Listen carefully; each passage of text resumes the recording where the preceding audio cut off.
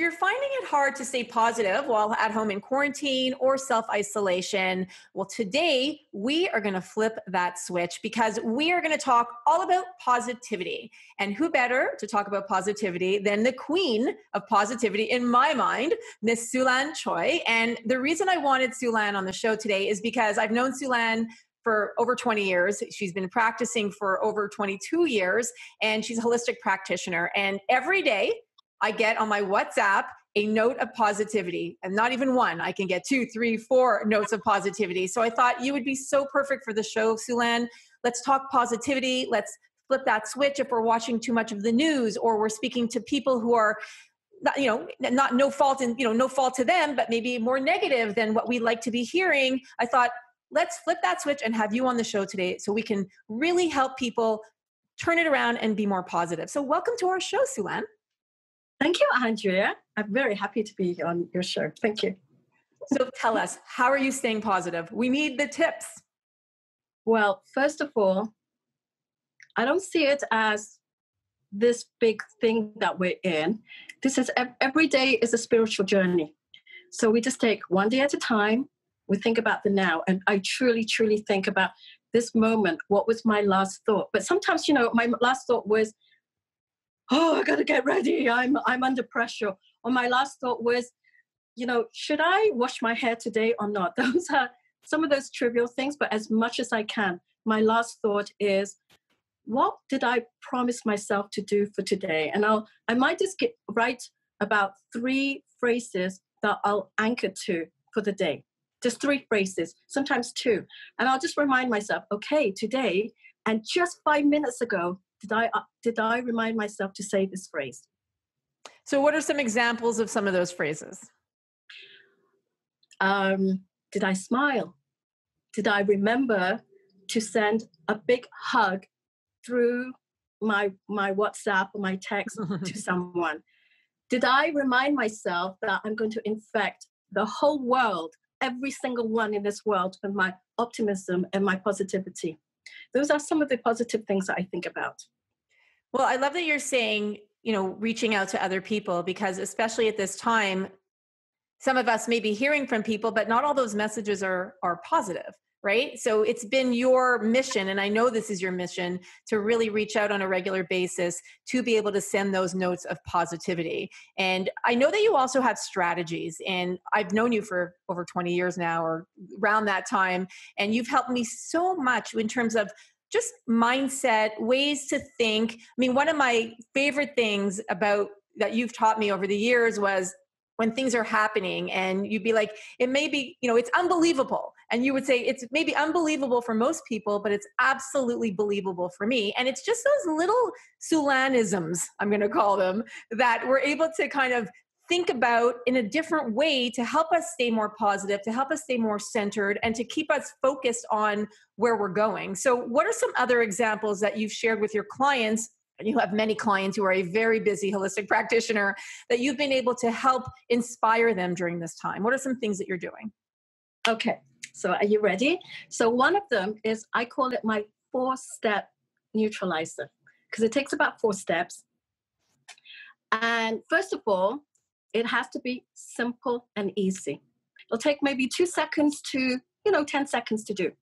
So step number 1 is to take a few deep breaths, because you're not going to do anything without taking a deep breath. So just take some deep breaths. And when you do, you can read all about it. Anyone can tell you that it can reset your vibrations. And it just makes you go, oh, and decompress. So take a few deep breaths. And then the second thing is to say, stop. You can say stop. You can say delete. You can say, hold it right there. You could say, I don't want it.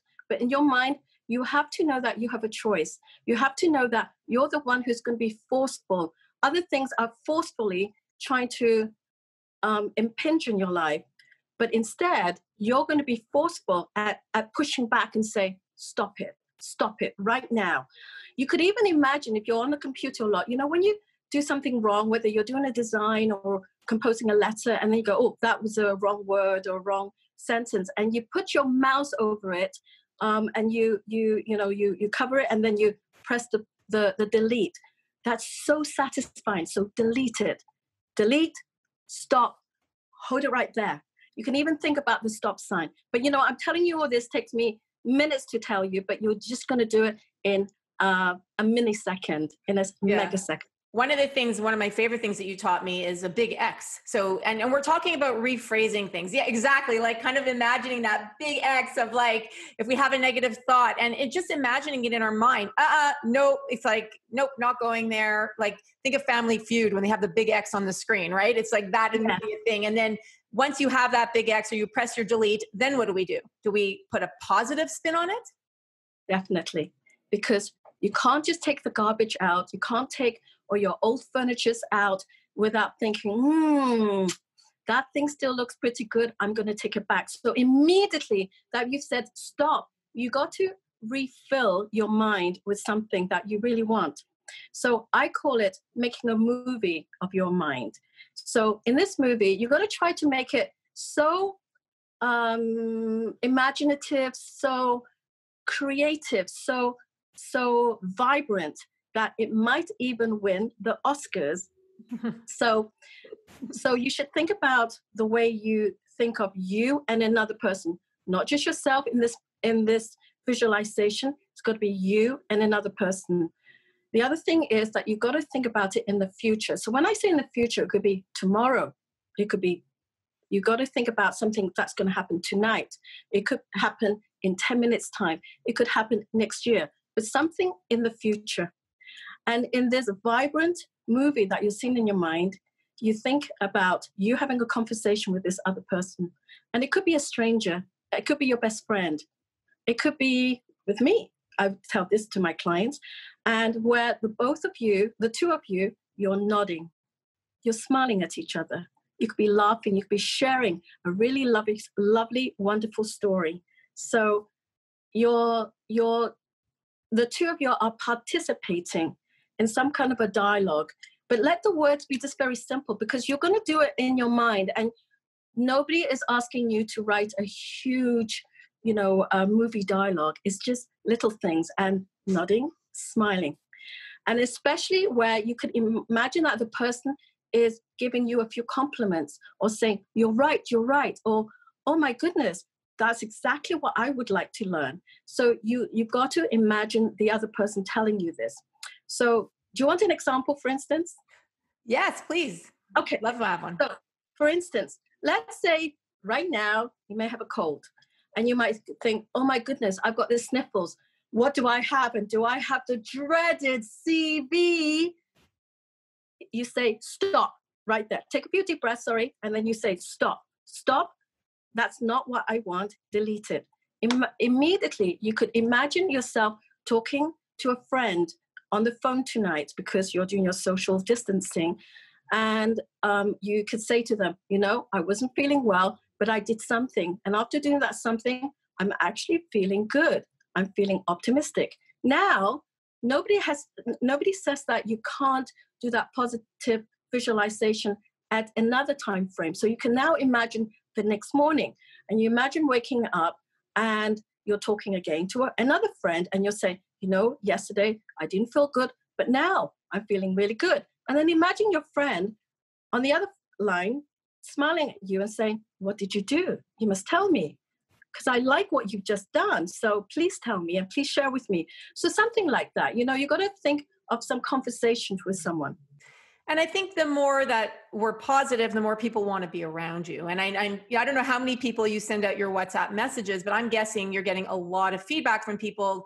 Please do it. Please do it. Please keep sending it. Because what I find with you, which is great, is you don't allow us to go into that negative place. And if we do, you're like, okay, you acknowledge it. And now let's flip it and let's talk about the positivity. So it's such a good way to live and to think about things, especially during this time when, like you were saying, maybe some people's mind go to that, that negative place of, oh my gosh, I have this sniffles or I have the cold, and maybe it's that. So I think this is really good and really timely. Would be just to trust and just leave it alone. Seriously. And, my analogy is, imagine if you had spent some time in the kitchen baking bread, and you've been kneading it and making the bread, and you've been doing your best to make this dough a really good dough, and then you put it in the pan, then you put it in the oven, set the timer, and then you have to let it go. You've got to just forget about the bread baking, even though you know in your mind that it's going to take an hour and 15 minutes to bake that bread. So you've got to just trust that you've set the time right, that you've done all the prep that you've done, and just let it go. So that's step 4. And you can just, do all that in about 2 seconds. Which is why it's good. Okay. Why don't we just recap those 4 steps, and then I'm going to move on to my next question. So number 1, take some deep breaths. Number 2, say stop, or hold it right there, or I refuse it, or exit out. Number 3, do a visualization into the future where it's not just you, but with someone else. And number 4, trust and just let it go. I love it. Okay. EFT. I know that you love using EFT. Can you explain what it is and how that can possibly help people now? EFT. So I'm sure most of you would take a shower every day. Some people even take a shower twice a day in the summertime because they've just done some sports, or they just feel very sweaty after work, and they come home and they want to clean themselves out. EFT helps to clean your emotions. And I find it surprising that people will want to clean their body out in a physical manner, but they don't clean their body in an emotional, psychological way. So one of the best things that is with EFT is it cleans your mind, and it cleans out a lot more than you think it needs to be cleaned out. And another wonderful thing about EFT is that it's free. Once you've learned it, and there are plenty of practitioners on the internet, and especially on YouTube, who are willing to teach you how to do EFT. So once you've accessed a few episodes of EFT, you like the sessions, you've learned some of it, you can do it anywhere and everywhere. Another positive about EFT is like self-hypnosis. I think some people are afraid to be hypnotized by someone else. But here, you're hypnotizing yourself without putting yourself under. There's no way you could put yourself under. And I can tell you that I EFT while I'm driving. I've been doing it for, I think I discovered EFT about 20 years ago. And I've been, EFTing while I drive. And I can't say that I've had any accidents. So I guess it's not hypnotizing in the true sense of the word hypnotization. No. It's more just, it's working on ourselves psychologically. It is, and it's reframing. So when you clean out, so one of the positives about EFT is it allows you to express how you're feeling and what's bothering you, because most of the time it's true. Don't talk about it, because the more you talk about it, the more you just worry. So why talk about it? But the beauty about EFT is there's a big safety net. And in fact, you're encouraged to say things that you wish you could have said to someone else, but you can't. So EFT gives you this platform, this forum to say out loud, but what you're saying it while you're tapping. And the important thing about this tapping is that they're all very, very, very, very, very important acupuncture points. And as you're tapping on these points, you are neutralizing and erasing those thoughts. And I challenge any of you to try to think about something that's bothering you, whether you're afraid, you're fearful, you're angry, you're resentful, you're confused. Just keep saying it and keep tapping. Keep tapping for at least a minute, which is about 60 seconds. And then see how you feel about those emotions after you've been tapping on those negative emotions for about a minute. Now, immediately after you've tapped and with what we call neutralized or erased the negative thoughts, you then start to say some positives. Now, at first, it won't be so simple because maybe you're not used to saying those positive words. But again, watch enough YouTubes and write down the phrases that you like that particular practitioner has suggested. Write them down, memorize them. Memorize at least 2 or 3 of those phrases. And, I'm sure most of you are extremely smart. I'm sure smarter than I am.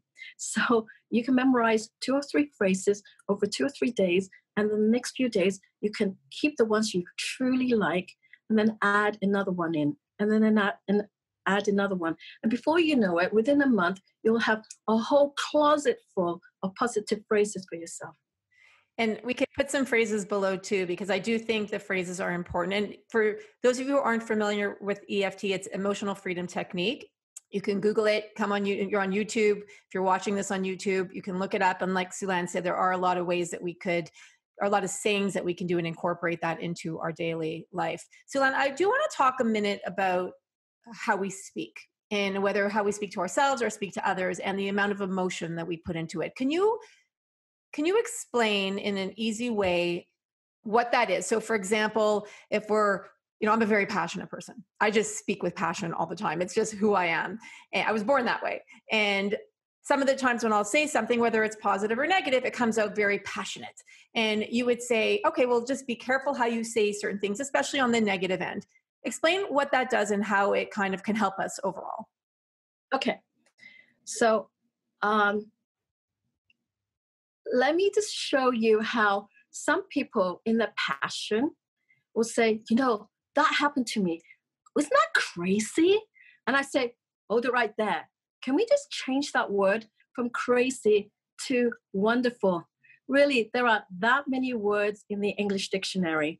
And if you're not sure how to, rephrase the words, we have, what are those called? Those, dictionaries, those synonyms. We have plenty of those dictionaries, and it's even on the internet.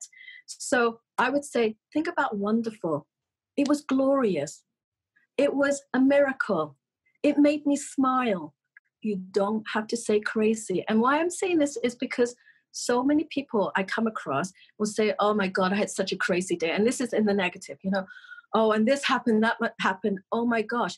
And they don't realize that maybe the day before or the month before, or even 6 months before, a year before, they've been saying so many of those words crazy, and they hadn't realized it. And so today, the sum total of their crazy day was the sum total of a week, a month, a year ago. So it's best not to use those words. And so I often tell my clients, well, we do it in the session, but you can definitely put a list of, let's say, 5 words that you didn't realize, but you say constantly. Not constantly, but, quite often per day or per week. And then challenge yourself to write 3 different words, what we call the opposite positive. So, some people will say, oh, that was nuts. Again, do you want nuts? Or do you want miracles? Do you want smiles? I love that. Mm-hmm. I love now, for that, can I tell you that I have a list that I have my clients write down. And it is what I say, this is the way, these are the parameters of how you'd like to live your life or how to make decisions. So number 1 is simple and easy.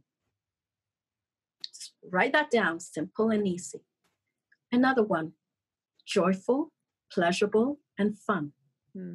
That's another form. Another one is safe, comfortable, and healthy. Another one is fast and efficient. Sorry, it's my English, fast and efficient. And another one is low cost to no cost. And an addendum to that is, and if I have to pay good money for it, I will feel that I can afford it, and I think it was money well spent. Another one is win-win. Actually, it should be win-win-win. It will help me win as I help someone else win, as I help the universe win. As well as I help the universe win, it will help me win, that will help someone else win. As well as I help someone else win, it will help me win and help the universe win. I love that. And another one is, I will feel proud of sharing my success story with someone. And another one is, I will be pleasantly surprised when someone or some people want me to teach them how I did exactly that. Or the unbelievable one. Wow, that's so unbelievable. No, it may be unbelievable for most, but it's absolutely believable for me. That is Yes. my all-time favorite. And I know I mentioned that at the beginning, but I'm truly, so I glad. remember calling you from, I was, I think, on a media trip to Chicago one year, several years ago. And I used that exact, like something really cool happened. And I'm like, oh my God, Siu-Lan, it's absolutely, it's maybe unbelievable for other people, but it's absolutely believable for me. And, just thinking about that, and if you, it makes a lot of sense, right? Why is it unbelievable? It's not unbelievable. It's absolutely believable. And I Mm. think it's the small tweaking of that language, right? Of whatever language you speak. Yes, Small yes. tweaks of making it from that negative to that positive, and it makes a world of difference. Well, what you just said is right, because we've got to understand that every one of us have options. For the longest time, maybe, the way we've lived, the people who, affected us, maybe just work or the pressure of work or just, having a big family and you're responsible for so many people. You've been thinking there's a certain way of doing it. And often it's people who've influenced you as well as what you've formulated in your mind. But that doesn't mean it's the be all and end all. There's many, many options. And I'm hoping that today, your biggest takeaway from this is that you have options. You have things that you can do with your mind. Because I really, truly believe when someone tells you, whether it's a professional person or a friend of yours says, shake out of it, you're thinking negative, shake out of it. I think that's just a big slap on your face. I think that's an insult. I think that person should show you, lead you, give you some examples to open up your mind that these are the things that you could do. Because again, everybody have to understand that based on what I know today, or I knew 5 minutes ago, an hour ago, I didn't know what I know now. So today I have more options, and please have that as your take home lesson. I love that. Okay, the last thing I want to talk about before we end the interview is the universe, like you were talking about. You made a mention of it, but also manifesting. Because for many of us now, we're home. Some of us have more time than others. And when we come out of it, because it's going to end, when we come out of it, what are some things that we could start doing right now to manifest what we want for our future? Okay, so the best thing is to make a list. And what I call be like Walt Disney. Be like Hans Christian Andersen and make up your own fairy tale story. Be like Cinderella and say, I really want to go to the ball, even though I don't know how I'm going to get to the ball. So start making your list. And whether your list is just one item or 20 items, it's your core. Make that list. And first of all, just write down. And you could, if you're stumped and you've never done this, just write it in the genre of what you want, such as my career, my finances, my family, my relationship. Just write that. Next, add in that list I gave you. I'd like it to be simple and easy. I like my financial life to be fun, joyful, and pleasurable. I'd like to be able to get along on my career fast and efficiently. Add a few things in. Then put a few timelines. So think about what I said about the 4-step neutralizer. And think about if you were to make a movie of your life, and you're telling someone about how your movie, how your life has prospered since coming out of self-isolation a year down the road, 6 months down the road, 6 weeks down the road. What would you like to say to that person? So make your list. Now, once you have that list, another thing that you can do is do the mirror exercise. Some people will find it quite hard to look in the mirror, but that's okay if that's your first time. I did my first time about, I think it was about 22 years ago. No, it wasn't 20. I think it was 26 years ago. And of course it was hard, but now I don't see it as that. So you just have to plow through it. So you look at yourself in the mirror, eyeball yourself. Oh, and it's best, you don't have to, but it's best to do it first thing in the morning and last thing at night. And if you can only do it one time a day, then you do it one time a day. And if you're sharing a place with someone, you could hide, you can lock yourself in the bathroom, turn on the tap, keep flushing the toilet, or turn on the radio so no one can hear you. There's always a way. Don't ever give me an excuse. So You look in the mirror and you eyeball yourself and you look at that person to persuade that person, I'm telling you what I want to happen and I'm going to justify it. So first of all, you could do half a minute to a minute and you just look in the mirror and you say, I love you. I love yourself. I love myself. I love me. I love you, Siu-Lan. I love myself. I love Siu-Lan. I love you. We love ourselves. I love you. Say that for half a minute to a minute. And then the other half a minute to a minute, you can start to chant your list. And you could take one item at a time. If you have a big list, don't do everything. Just choose one item at a time and, one genre at a time and just keep saying that. And then you just do it 30 days. That's one thing. Why is it important that we look in the mirror and say, I love you? I might be wrong, but when I read that several people said the eyes are the window to your soul, I decided to believe in it. And definitely is what you believe. So if you don't believe in doing that, then don't. I just like to do anything that's powerful. And because I've done this several times in the past, and now I realize it really does work for me, I highly promote it. And just because also I'm very lucky to have so many clients who follow my instructions and it helps them. So I know it does work for many, many, many people. It may not work for you.